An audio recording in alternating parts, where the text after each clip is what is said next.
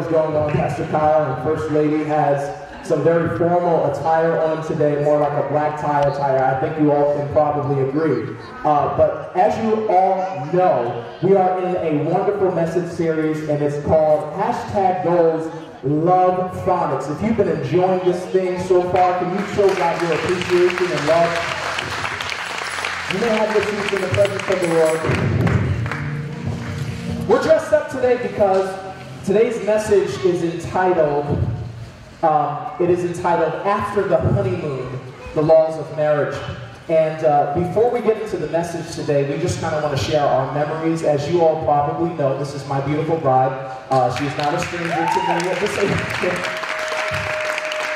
Okay, I didn't call a wonderful bridal company and say, send your best model to come and stand by my side. This is somebody that I do know for 12 years plus, married for 12 years. Have courted for about a year and a half, and it has been a wonderful experience. And she's going to share a wonderful memory from our wedding, the day of our wedding, which was September 28th, 2007. All right, and she's going to take it first, and then I'll share my memories after that. Your First Lady, everyone. Praise the Lord, everybody. I remember our wedding day being like a fairy tale come true. And precisely, I was thankful to have the exact reception location. I wanted the dress, and I got that dress. I wanted the exact vehicle. I got the vehicle. I guess I felt like a princess. And that was thanks to my grandparents, my godparents, and my mom and dad. Let's face it, everyone wants to be a princess, right? Amen? Everybody wants to be a princess. And I can truly say that happened for me. One memory that I would like to share is when my grandpa arrived from the airport. I asked my grandpa, mi abuelo, to be part of my wedding and to walk me halfway down the aisle. I was so happy that he made it on time from Florida because at first he didn't know if he could make it. My grandpa, mi abuelo, from Puerto Rico my abuela had already told me she wasn't able to come. And it hurt my heart because I really wanted her there. But my abuelo came through. And that was a miracle to see him come on that special day that was big for me and my family. So during the time that my grandpa was there, he kept asking me, are you sure? Are you sure you want to do this? And I said, sí, abuelo, yes, abuelo, I want to do this. He says, are you sure? ¿Tú estás seguro? Porque si no, we'll leave right now. And I was like, no, abuelo. And this was literally while we're going to the door to enter in. So literally, a lot of people were like, wow, she's so smiling, but they had no idea. My grandfather was in my ear the whole time. Like, we can go now, we can go now, we can go now. So that memory stuck with me for eternity. Then there's a second memory. This memory was very sentimental because we were outside of Villa Lombardi where we had our reception. And I remember leaving my bouquet. And I said, oh my God, I left my bouquet for the pictures. So my photographer went back inside and she went to get my bouquet. So Pastor Kyle and I had a moment all by ourselves. And we just said, oh my God, it happened, we did it. We're married, we're indebted to one another. That moment, everything went so fast. Those of you that have been married, you had your wedding, everything goes really fast. But that moment stuck with me because it really told me yes, I'm marrying a man that I said yes to, and this is forever, eternity. And that moment just, literally, I started crying, and I was like, I don't want my makeup to get messed up because she was coming back out for photography, but it just made me realize, wow, I'm going into another journey of life. So those were my two memories that stuck with me. So I have three memories, actually.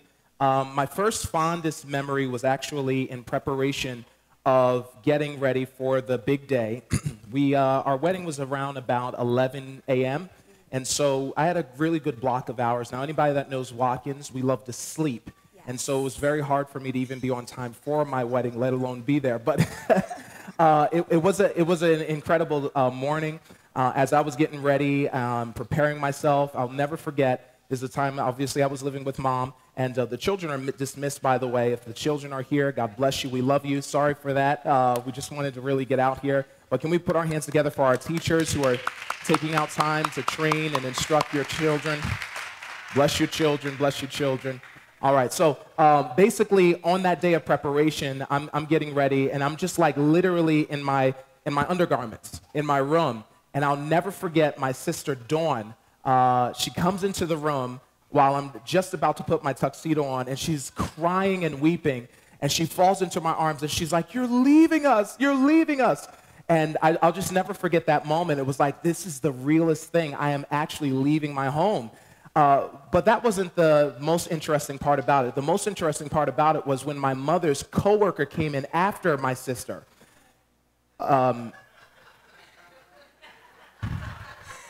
True story, I promise you. She comes in after my sister, and she falls into my arms, and she's like, "You're leaving us." I was like, "Hold on now, wait a minute. You're not family. You can't come in like that." You know, it's one thing, it's my sister, but my mom's coworker comes into my room, barges in, so I'll never, that scarred me for life to this moment. Please pray for me in Jesus' name. It was very weird. The second most fondest moment was when my mom was walking me down the aisle. We did something a little bit different for our wedding, where actually the groom was walked down the aisle before the bride.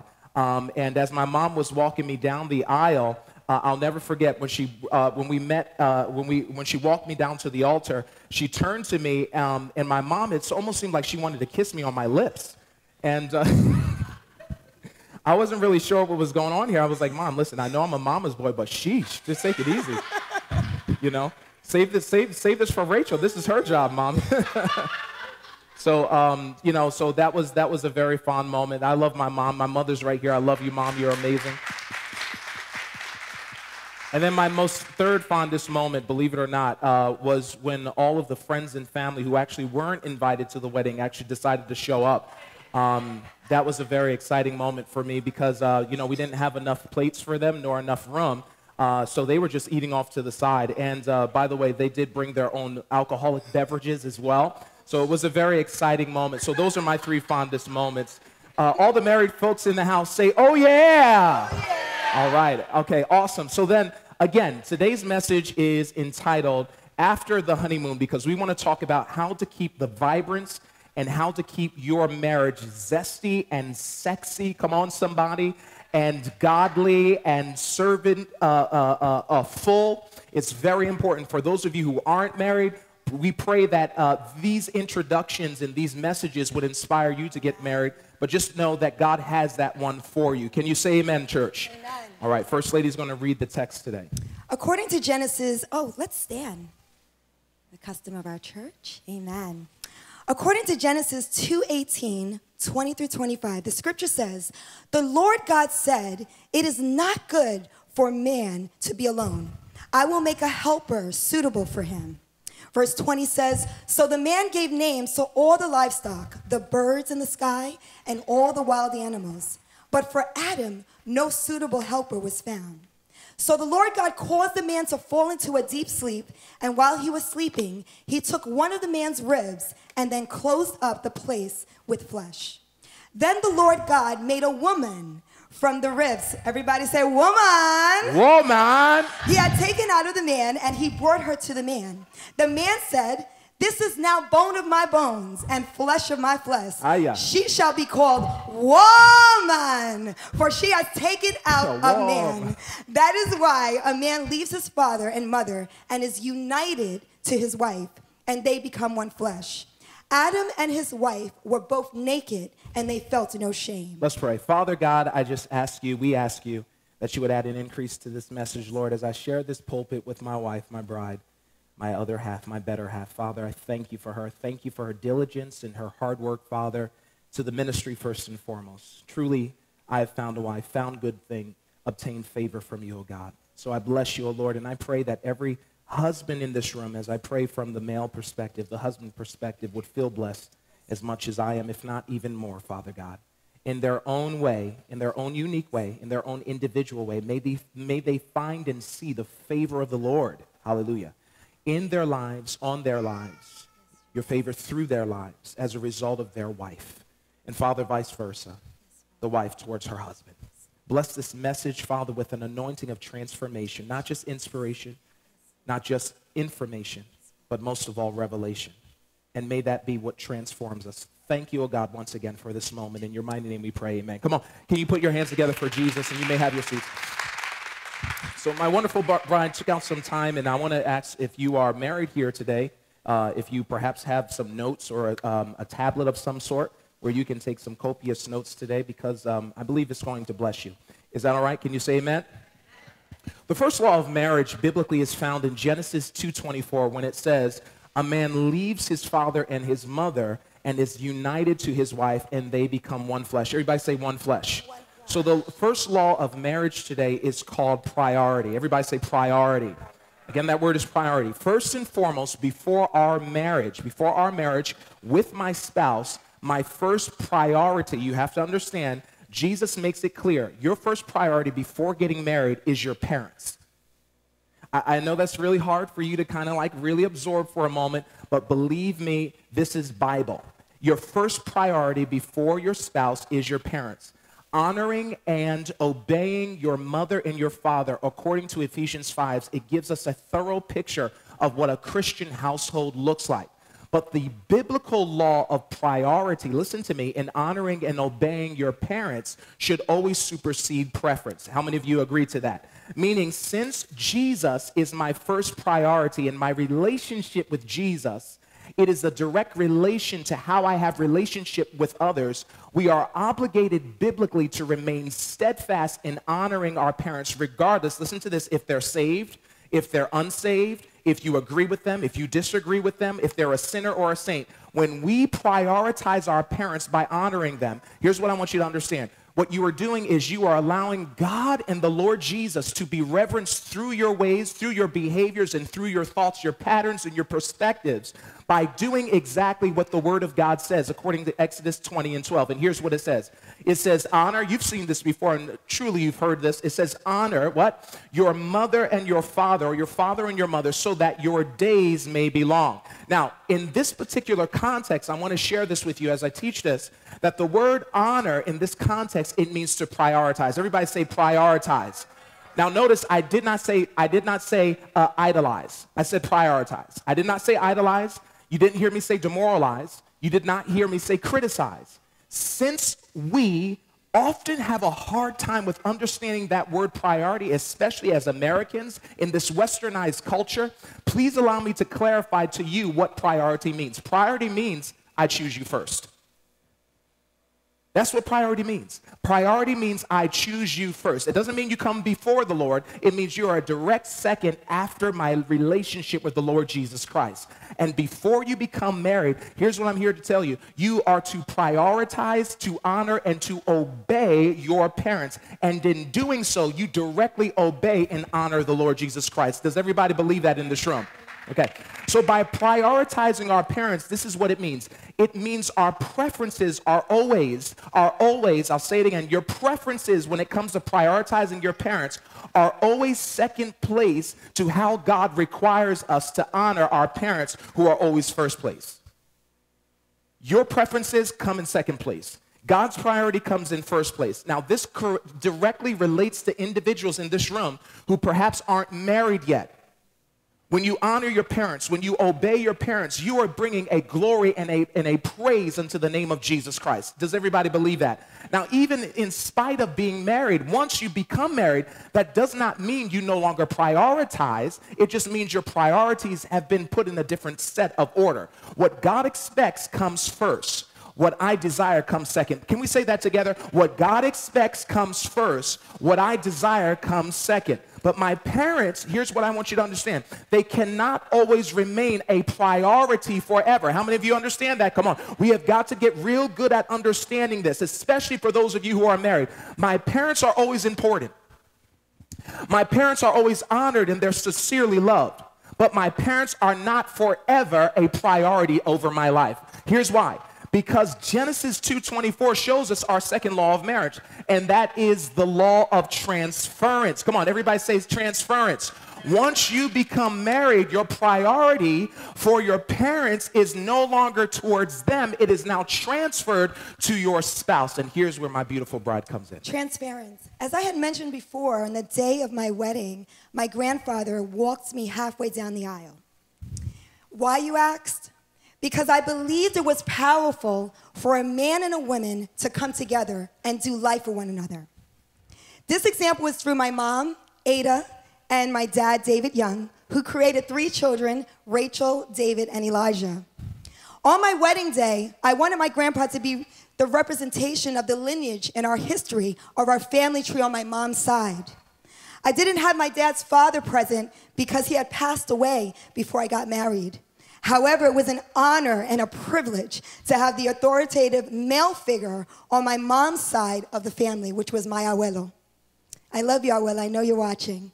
My grandpa, mi abuelo, with nervous hands, he walked me down to my parents that waited in the middle of the aisle. Then my parents proceeded to walk me to my husband, and then history began with the walk-ins.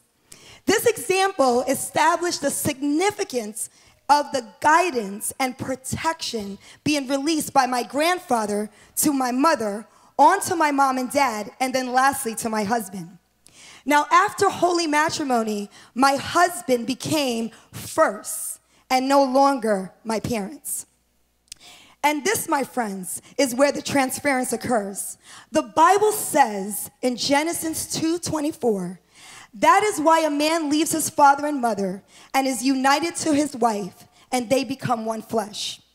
Now listen, leaving does not mean to disown your parents. It means that your wife or husband now has a higher place in your life, and you must put them in that place so they can work to keep you.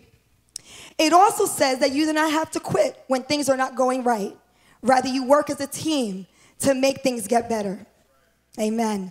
This applies to a Christian household and a non-Christian household. Don't get it twisted.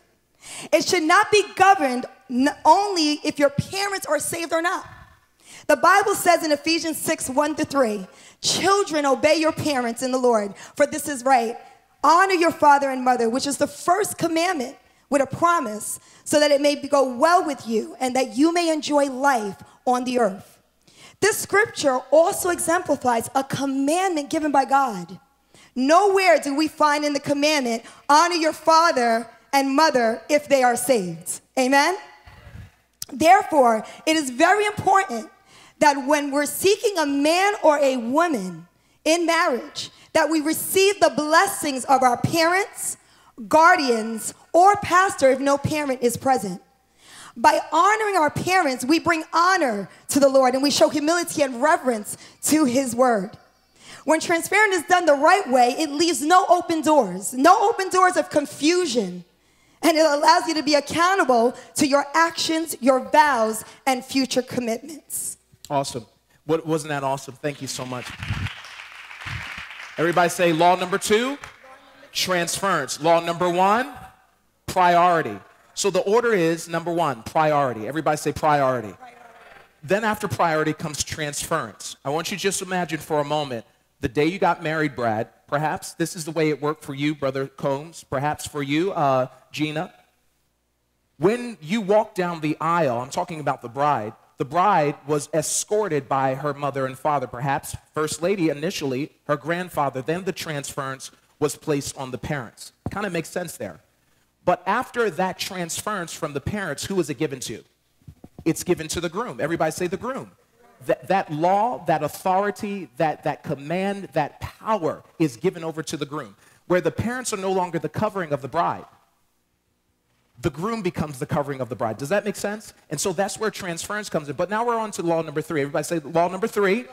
Law number 3 is choice. Everybody say choice. Choice means when we become married, it is me saying, I choose you as my first priority. Unlike our parents who we don't get to choose, how many of you know that? And for some of us, it's very hard for us to take that in. You don't get to choose your parents. You don't get to choose your family. How many of you understand this? You do get a part in choosing your spouse. Maritally, yes. When it comes to the selection of our spouse, the Bible gave the terms and conditions. Prayer proves the dependence and the humility, but we make the choice and decision. God never, listen to me clearly, oh Lord, God never forces you to marry someone. But God always has the right someone for you. I will say that again. God never forces you to marry someone, but he always has the right someone for you. Since Jesus is your first priority, choosing a spouse who is saved should equally be as a priority as well. And the people of the Lord said amen. Your devotion to Jesus Christ means that you choose to obey the scripture that says, be not unequally yoked. Come on, somebody. There's nothing more harder than trying your best to serve the Lord Jesus and having a spouse that does not want to do it with you. Come on. So you have a choice in the matter, and that is where you begin to do life with someone and begin to court someone and have fellowship and friendship with this individual. So it gives you an opportunity to take notion to the hints and clues of who this individual is and where they stand concerning their personal relationship with Jesus Christ. I don't know if I have anybody in here that can agree with me, but I am so glad I have a spouse who loves the Lord Jesus. I am so glad that I have someone by my side who I don't have to pull and pry and beg and grovel at her feet just to go to church. I am so glad that this woman loved Jesus before she ever began to love me. Come on, somebody. And I know unequivocally, as a result of watching her behaviors, watching her actions, watching her dispositions and all that makes who she is, I know unequivocally that at the end of the day, she loves Jesus more than she will ever love me. And that's the type of, I don't know, there's nothing more sexier than a woman who is by my side, who loves to worship the Lord, who loves to cry out to Jesus. Who when I wake up in the morning, I interrupt her relationship and her conversation with Jesus. That is a powerful thing. Come on, man. So the fourth law of servitude is, the fourth law of marriage is servitude. Everybody say servitude. Servitude. Now, there's a scripture in Luke 22 and 24 where the disciples say, who is the greatest disciple among us? They asked Jesus this question. Everybody remember this? And Jesus' response to them was simply, I'm the servant. I'm the servant among you. In other words, the greatest resemblance of the character of Christ is a servant character. Go ahead. Servitude. I just have to use my mom for this. Ma, do you love Jesus? She always sings that song with me. I know you guys saw it on YouTube so many times. I think that was a couple years ago, right? I love Jesus. That little girl was so cute. Servitude begins the more we fall in love with Jesus, because he is the example of what a servant represents. When I became born again, my old selfish nature changes into a new servant nature. I'm going to say it again, Pastor. Yeah. When I become born again, my old selfish nature changes into a new servant nature. Amen? Amen. That happens through the Holy Spirit and the Word of God. The Holy Spirit regenerates me. I don't know, that did something to me, actually. Go ahead. The Holy Spirit regenerates me to behave and act like Christ. So when I'm regenerated, I'm acting like Christ, Mikey, then I can't be myself anymore. A new nature takes upon me. All old things, Brother Andre, is gone. It disappeared. It doesn't exist anymore. So regeneration has to take form in you when you become born again. Amen? Sorry about that, but that just hit me a little bit. How does Christ act? It says in Matthew 20:28, just as the Son of Man did not come to be served, but to serve and to give his life as a ransom for many. I'm going to say it again, Brother Mike. Just as the Son of Man did not come to be served, but to serve and to give his life as a ransom for many. In marriage, we are, Brother Brad, the example of servanthood to one another. For this reason, we must eagerly, Brother Marvin, work on pursuing our spouses. The example is when we pursue God. When we're pursuing God, we're showing that example of how we need to be with one another, even if you're not married, with just the next person that's next to you, amen? When you pursue God, you are working extra hard to get close to him and closer to his presence, my God. This is the way we should be in our marriages, pursuing earnestly to get closer to our mate, to understand them and to fulfill their needs as they fulfill ours. And I said, as they fulfill ours, we get it construed a little bit because we feel, I'm gonna, take care of your needs, but you don't really have to take care of mine, but that's not true.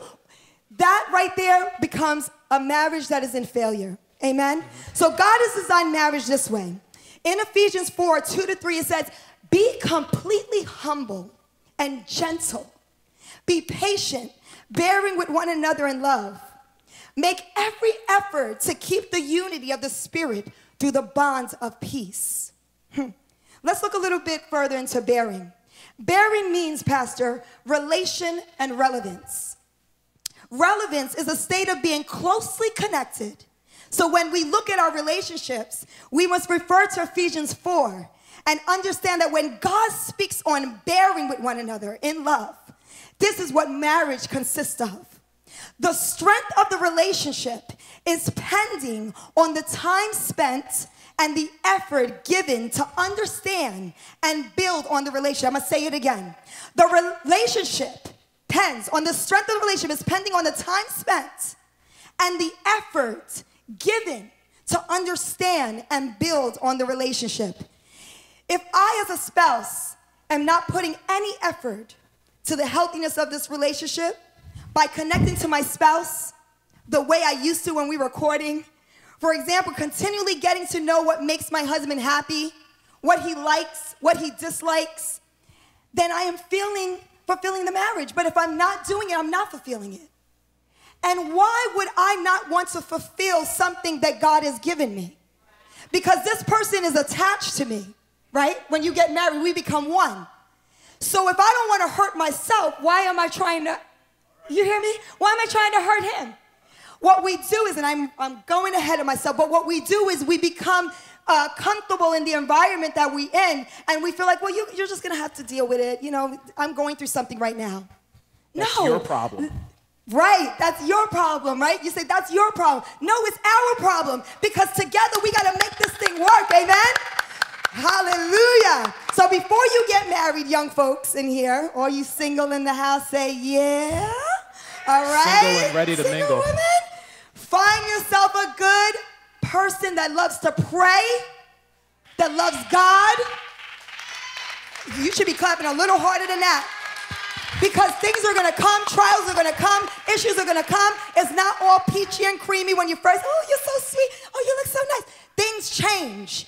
I was talking to someone, I'm sorry, Pastor, but I was talking to someone the other day, and we're talking to marriage, and I was even talking to my brother Michael, and I said, you know what, a lot of times what we do is we get things in our mind that, okay, well, we've been married for 4 years, 5 years, 6 years, everything's the same. No, it changes.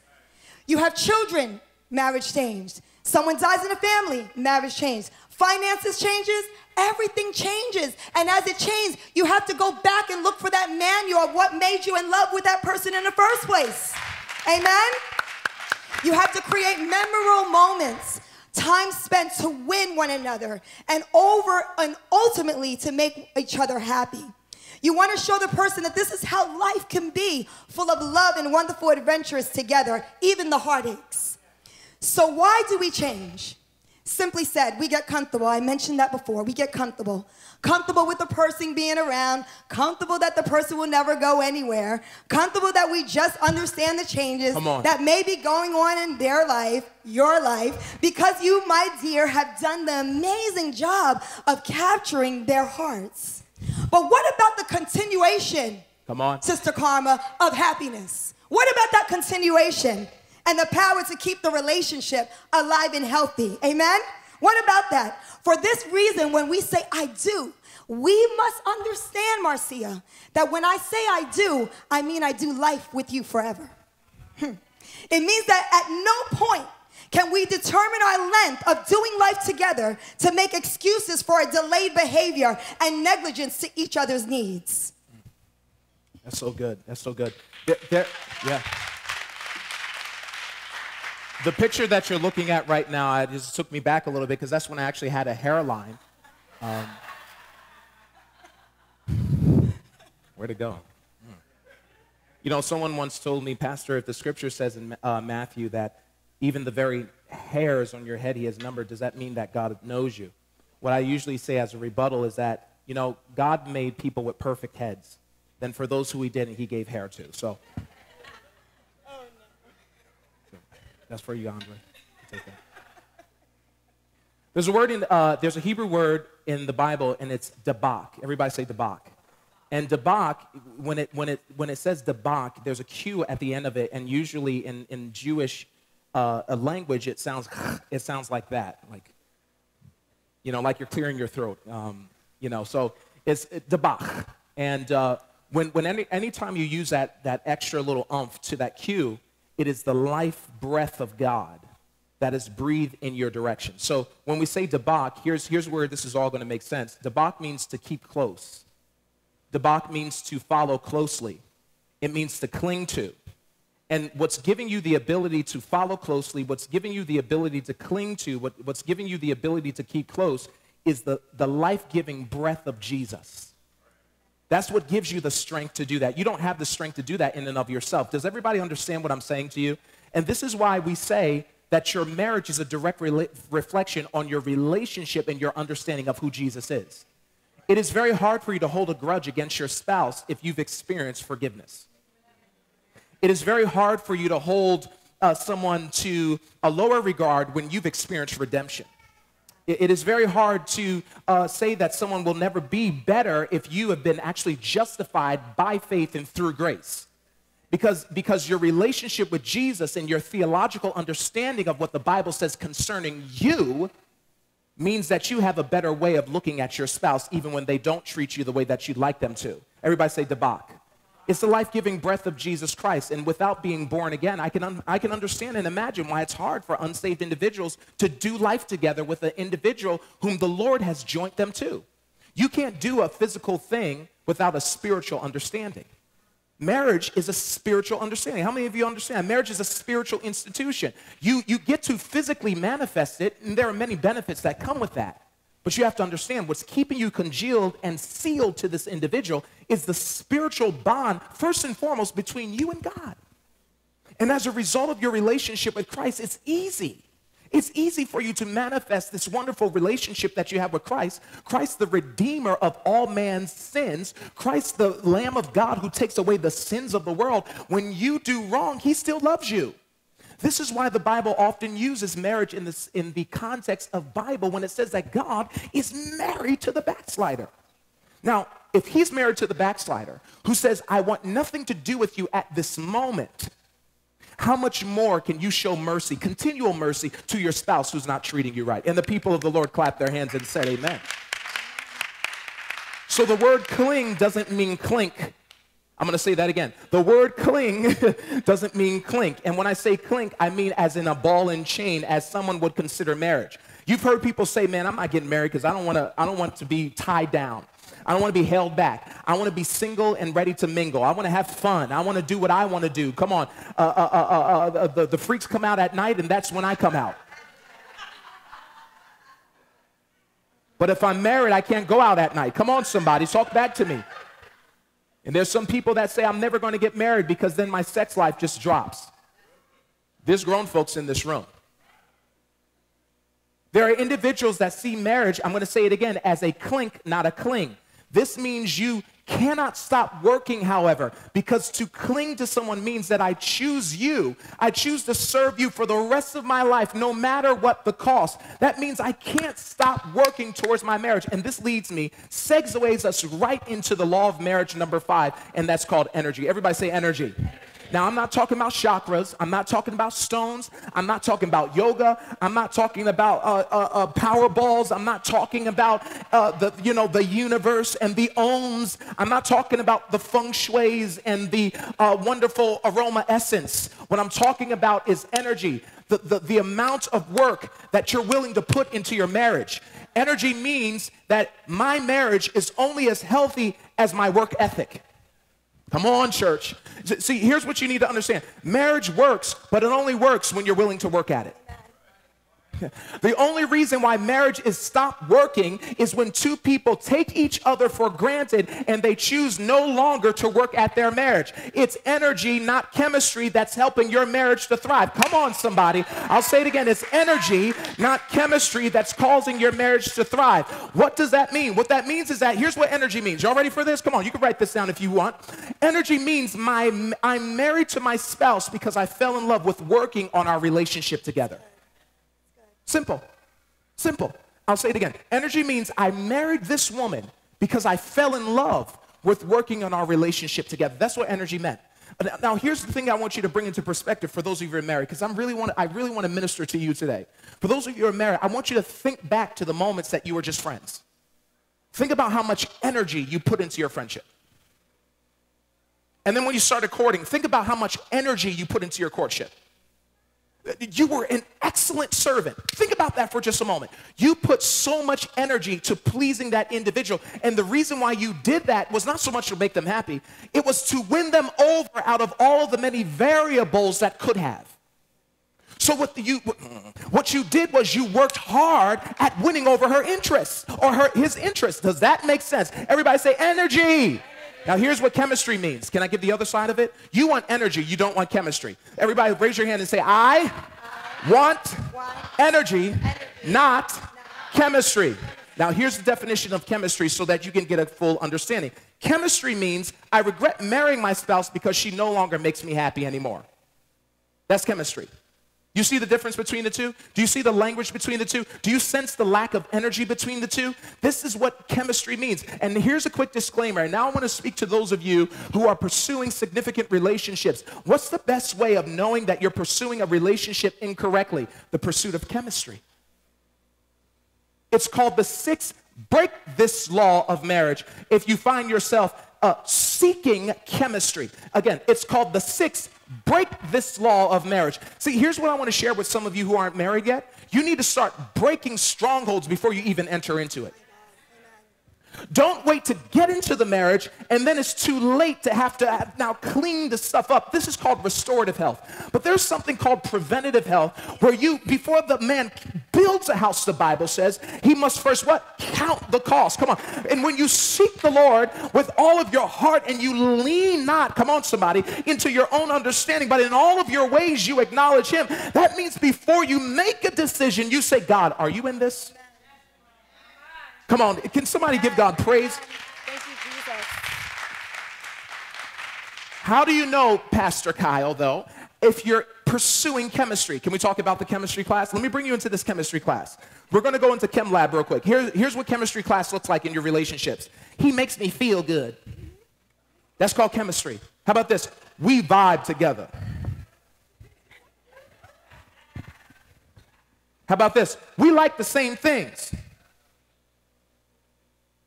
Do you know what this equates to? All of this equates to chemistry. Go ahead, baby. Go ahead. Talk to them about that real quick. Talk to them about it. Talk to them about it. So what do you think when you think of chemistry? You think of beakers, chemicals, periodic tables, gases, formulas. Chemistry wasn't Pastor's favorite. It was mine. I loved chemistry. I love the highlight of chemistry. When relationships are based on chemistry, you'll find yourself equating the subroot of all relationships based on the following. Bodily fluid. Oh, Lord. Meaning, I only have chemistry with this person if he or she kisses well or he or she is good in the sack. Yikes. Can I take the second one? Sure. Number 2. Can we just say, ooh? Ooh. Y'all know that's the truth. Very worldly perspective, but no less it is a perspective and it is a pursuit by which people usually seek out relationships. They're using chemistry. I want you to think of a chemistry lab real quick. What do people usually do in chem labs? They experiment. Okay, well, hold on. Number 2, pheromones. Meaning I only have chemistry with this person if their scent attracts me. Everybody repeat after me. Carnal. Carnal. Carnal. Falling in love should always flow, from the confines of your heart, not the chemistry of your lab. I'll say that again. Falling in love with someone should always flow from the confines of your heart, never the chemistry of your lab. Did you know that the practice of chemistry requires something called test subjects? Meaning your relationships are based upon trial and error with multiple partners. Come on, let me talk about it. Jeez. Did you also know that the practice of chemistry also allows mixing and concocting fluids? Meaning your relationships are based upon mixing what looks like marriage with what's not marriage at all. Y'all ready for this? Premarital sex. Cohabitating. Well, we ain't married, but we got kids together. And it's called chemistry. That is not, listen to me, that is not, one more time, that is not the will of God for your life. It's called mixing the truth with a lie. And anytime you mix lie with truth, it's not truth. Hear me when I say this. Love chemists experiment with fake love. Love energists experience real love. I'll say that again. Love chemists experiment with fake love. Love energists experience real love. Anybody want to experience real love in this room? If you want to begin to experience real love, it all begins with the love of the Father. And when you fall in love with the Father as a result of falling in love with what his word said, you want to do what pleases the Father. Why? Because you love him. It hurts the heart of God when you practice, concoct, mix elixirs, test, trial, error, try to do things your way. Come on, somebody. Amen. The best student in the room, in the classroom of Jesus, is the one that does what he says and doesn't just hear what he says. Come on, in the church of God. Everybody say energy. Energy. Write it down. Energy is based off of how hard, write it down, how hard I'm willing to serve my spouse, even when they're not being a servant to me. Oh, you don't like that, do you? You don't like that. Because, Pastor, I'm willing to put as much energy into the relationship as possible as long as it's reciprocated. But if it's not reciprocated, then what's the purpose? What's the use? Well, let me ask you a question. What was the use for Jesus while you were yet a sinner dying on the cross for your sins? You tell me.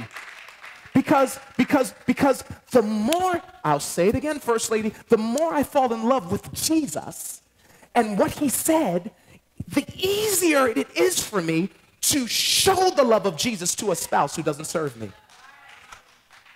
Am I talking to anybody in this room today? All right. So what fuels servitude in our marriage is not chemistry.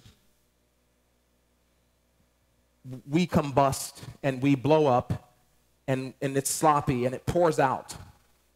And we try because some of you are in your chemistry lab and you're stirring.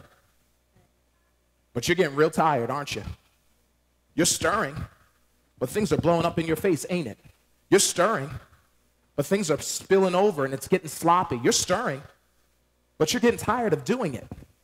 And after a while, you have to begin to ask yourself the question, when in the world is this thing going to work? It's going to work the moment you step out of that chem lab class and step into the presence of Jesus and do it his way. Because if you're not doing it his way, there's no other way but your way. But Jesus says, I am the way. Come on, can I get biblical on you? The truth and the life. Amen. No man comes unto the Father but through me. It's Jesus' way. Your marriage, Jesus' way. Your business, Jesus' way. Your audience, Jesus' way. Your financial growth, Jesus' way. Your financial management, Jesus' way. Your mental process, Jesus' way. The way you talk, Jesus' way. The way you walk, Jesus' way. The way you love, Jesus' way. The way you drive, Jesus' way. Everything we do revolves around. Come on, somebody. Hallelujah. My energy to serve Rachel fulfills her. Rachel's energy to serve me fulfills my needs. Everything that God put in me is what she needs. Everything God put in her, God put in her. Do you believe it? I said, do you believe it? Because here's what happened. When I got married, I made a vow of fidelity. Let me explain. Fidelity meaning I made a promise I will not remove Rachel from the equation of marriage to satisfy my own needs with something else or someone else. Everybody say fidelity. In marriage, we both are at, listen to this, we're both at the mercy of how much energy we're willing to invest in our relationship.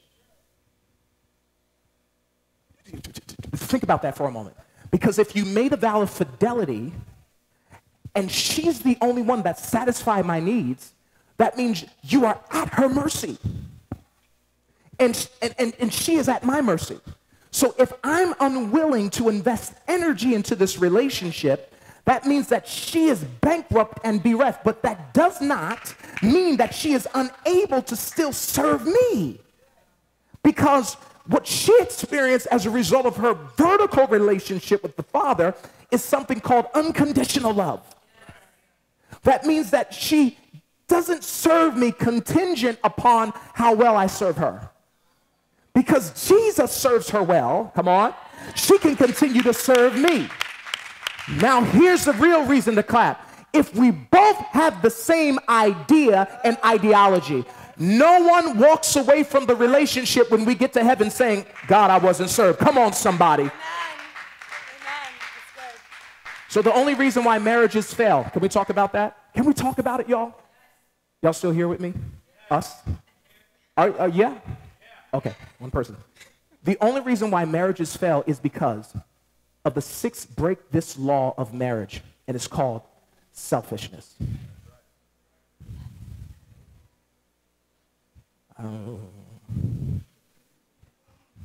Selfishness. Let's think about the words in the word selfishness. Self, fish, nest.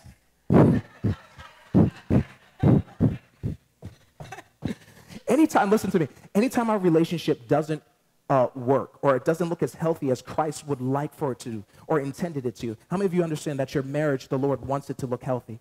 The Bible says that the Lord honors marriage. Marriage is honorable in the sight of the Lord. It is because our initial servant approach over time deteriorates into three different things. You ready for this? Here it is.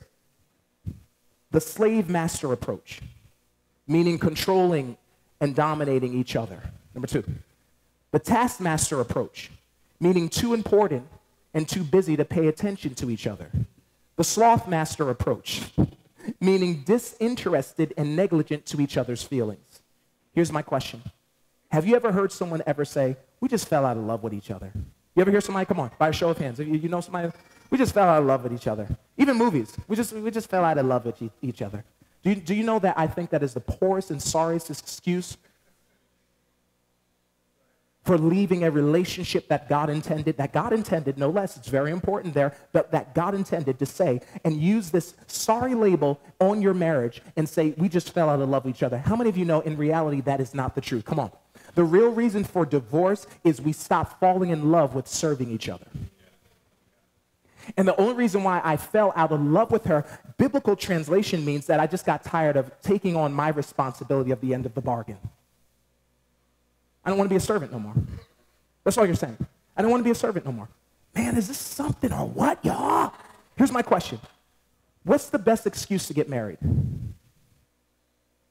You just shout it out. Anyone? What's the best excuse to get married? Don't want to be lonely. Okay. All right. Okay. What? Sex. That's right. Listen, I'm burning and I got a yearning. Amen. What? We got kids together. Chemistry. I love this. Come on, more. Come on, what do you think?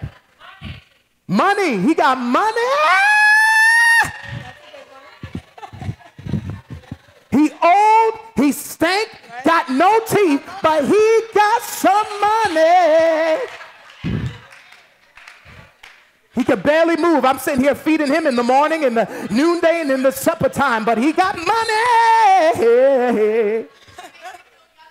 She makes me feel young again. I'm a sugar daddy. I'm a sugar mama.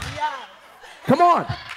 Why do people get married? The best excuse to get married is you absolutely love serving each other, and it's done out of unconditional love. That's why we got married. Don't get married for money, honey, bunny, sonny, mommy, daddy, big daddy, little daddy, sugar daddy, sugar mama, baby back ribs, Chili's, Applebee's. Yeah. We going there tonight? That'll be our tip for the word of God. Hallelujah. We fell in love with each other. We got married because we fell in love with serving one another. I believe the reason why most marriages start looking less and less healthy after the honeymoon phase, remember today's message is after the honeymoon. The reason why they start looking less and less healthy after the honeymoon phase, because we've all gone through the honeymoon phase. Me and my wife, we traveled 11 hours just to experience a honeymoon. It was in Honolulu, Hawaii, and it was amazing. But I'm here to let you know, after that honeymoon ended, it was time to get back to life, back to reality. It was time to get back. And that's when I had to realize, listen, I share this testimony with my wife, and some people don't have this testimony, and that's perfectly fine. This is our testimony. We kept ourselves until marriage. I said we kept ourselves until marriage. And as I said before, if that's not your testimony, that is perfectly fine. You have your own testimony. This is ours. We saved ourselves. And when that time came for us to consummate our, well, let me just leave that part out of it.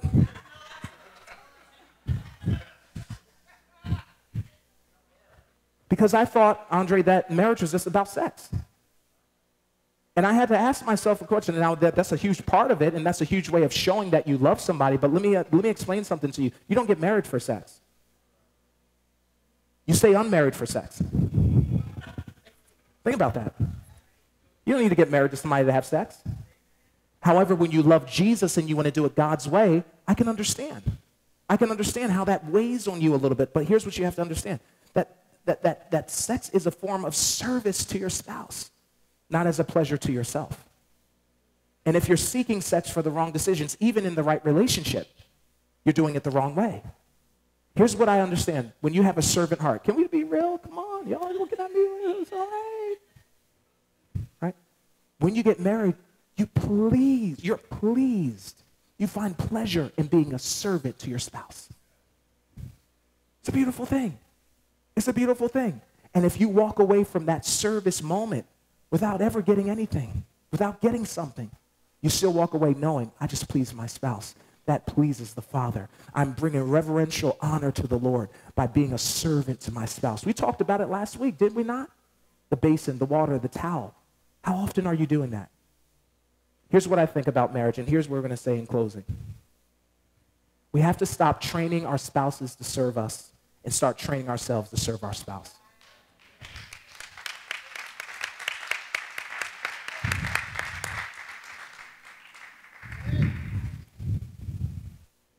The way I see marriage, real quick, thank you, baby. I love you so much.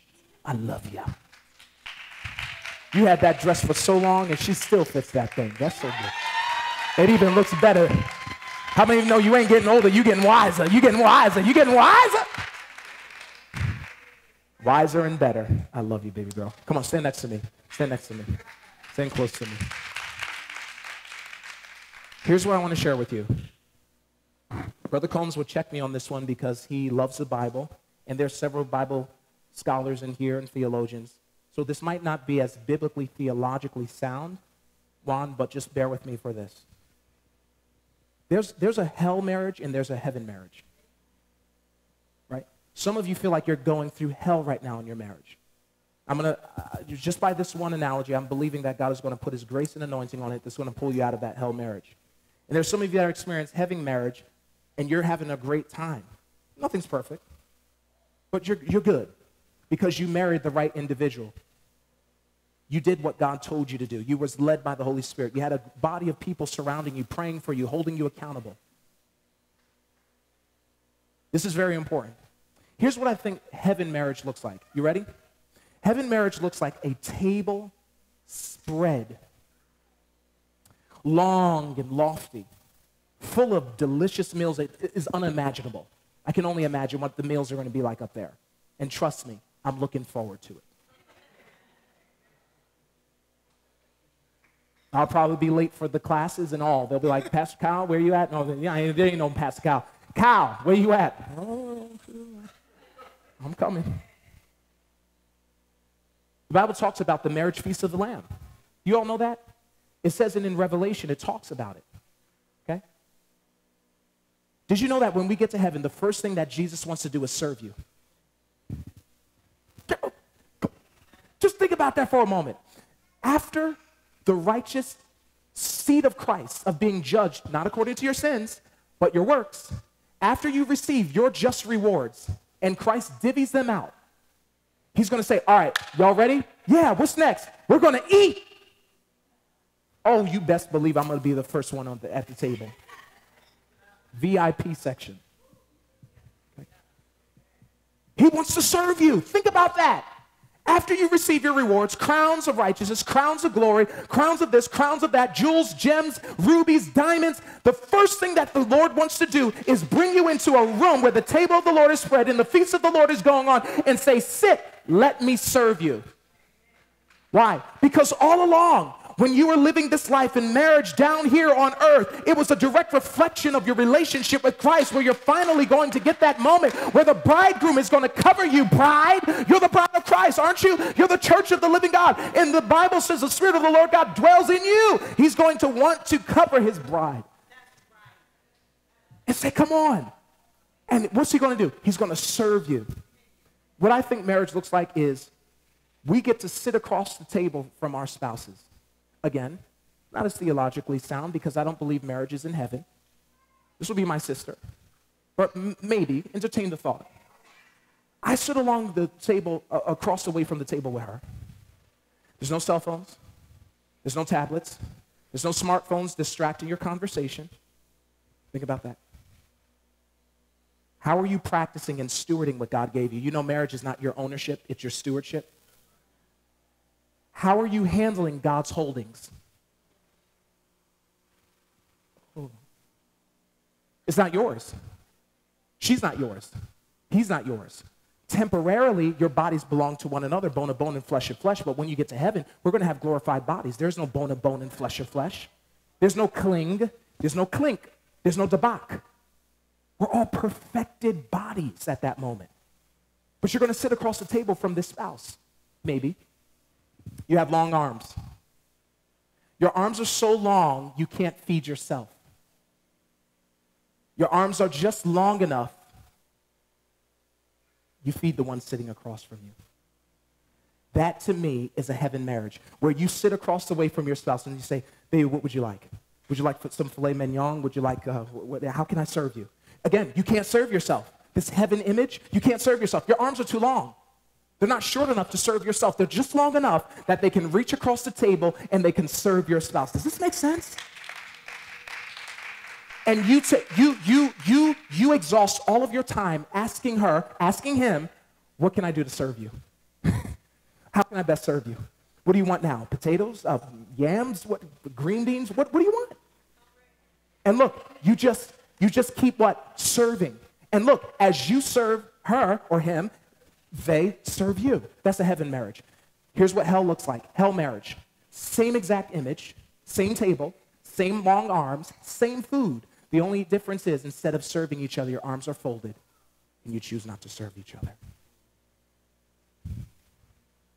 That's the difference. The question is what do you want your marriage to reflect? Heaven or hell? Can we put our hands together and give the Lord some praise? I love you. Come on, stand on here. Come on, stand on your feet as we honor the presence of Jesus. How can I serve you? What can I serve you? Man, I'm telling you, y'all best not, come on now. I feel like there's about to be babies popping up out of nowhere, just like, some of y'all got your tubes tied, you're going to be like,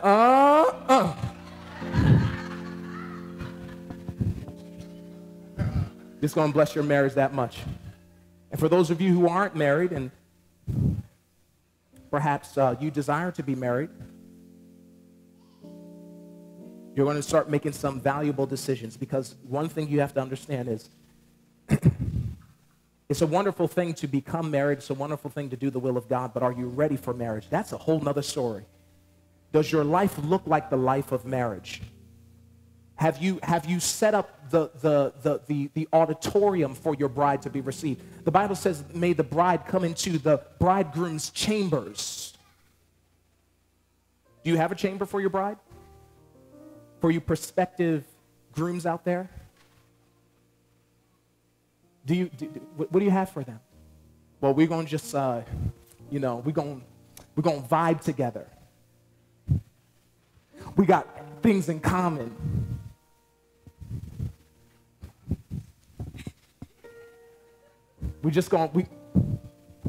Come on, baby. Blow it. Go ahead. Oh, I'm going to win. Man, you're rolling dice. You need to find counsel. Come on, lift your hands. You need to find counsel. You can't do this on your own. Forget your ideas. If your ideas don't equate to God's plans for your life, they are only ideas. The Bible says many are the thoughts or many are the devices of a man's heart, but it's the goings of the Lord that establishes a man. And the steps of a good man are what? Are ordered by the Lord, and he delights in his way. You can't do marriage without the Lord. This is for some of you who are married. I want to just ask some of you, this is a sacred moment right now. We're about to leave. If you just bear with us for a moment. I want every groom, every man, every husband to just face and turn their wife real quick.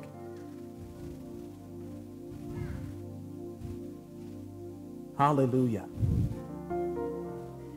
For those of you who want to get married, this is just a very valuable moment for you to just see the sacredness of marriage, the sanctity of marriage. Come on, grab your groom, your bride.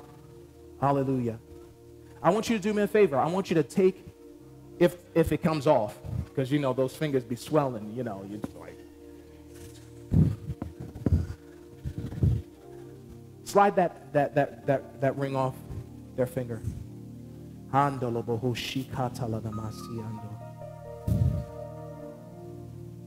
If your groom isn't here and you're married, if your groom isn't here, you're like, by faith, Pastor, I got it in my hand. Ooh! Some of y'all so lovely, you can be married to yourself. James Brown said, I'm so pretty I could kiss myself. If you're married, take that ring off your bride's finger. And for the bride, if it comes off, ouch, ouch. No one's getting hurt right now. It's just the fingers under agony. Groom, take yours off. No, this is going to here. Take mine. Oh, hold on now.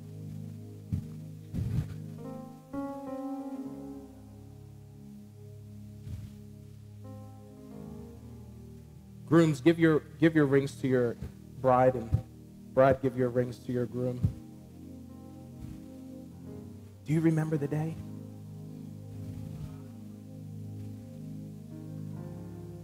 I got married at the age of 22 years old. Very, very young. But one thing I will tell you, my mom will tell you, I had things in order. Me and my wife, when we got married, we came back from our honeymoon, we moved right into our home, right into our one-bedroom apartment. Good paying job in a career, graduated college at that point. My wife had been well established in her job. We had created an atmosphere. This is why the courtship process is very important. We're going to get into courtship and dating, but this is why that process is very important, because you don't want to bring someone you love into your mess. And you have every right to say no when they try to welcome you into theirs. Come on into my mess. Come on. Yeah, come on. Use some discernment. Use some wisdom. And the people of the Lord said amen. God has great plans for your lives, for those of you who are unmarried, and we pray that you would find your potential spouse. I believe Brother Paul's in the back right now just interceding on your behalf, because some of you want to get married so bad. It's like, I want it. What do I need to do? It's going to happen in God's time. But what are you doing in preparation of this moment? Grooms, I want you to take that ring, and I want you to hold, what hand? Oh, Lord Jesus. The left hand. All right, the left hand. And I want you to slide that ring halfway on that finger and look your bride in the eyes and say, honey, I love you. I thank God for you. I commit myself to you as your only servant, aside from Jesus, for the rest of my life. I vow to serve you with all my strength, with all my heart, and with all my might. All of me belongs to all of you, and I devote my life to being your best servant. In Jesus' name. Come on, slide that ring. There we go. Now take your left hand and give it. Yeah, that's the right one.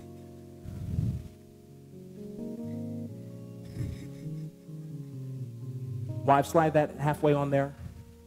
Look at your husband in the eye and say, husband, my covering, I make the vow to serve you for the rest of my life. I understand a wife isn't weaker, smaller. The wife is a vessel that is delicate, like fine china.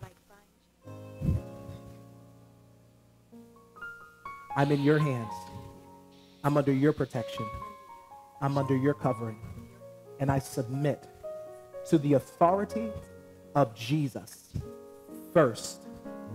And because Jesus transferred a spiritual authority to my husband, I say yes.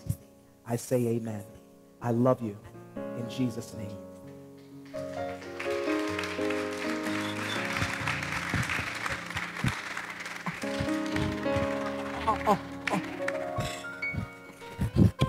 That's jiu-jitsu for him. If you love the Lord, can you put your hands together and give Jesus a...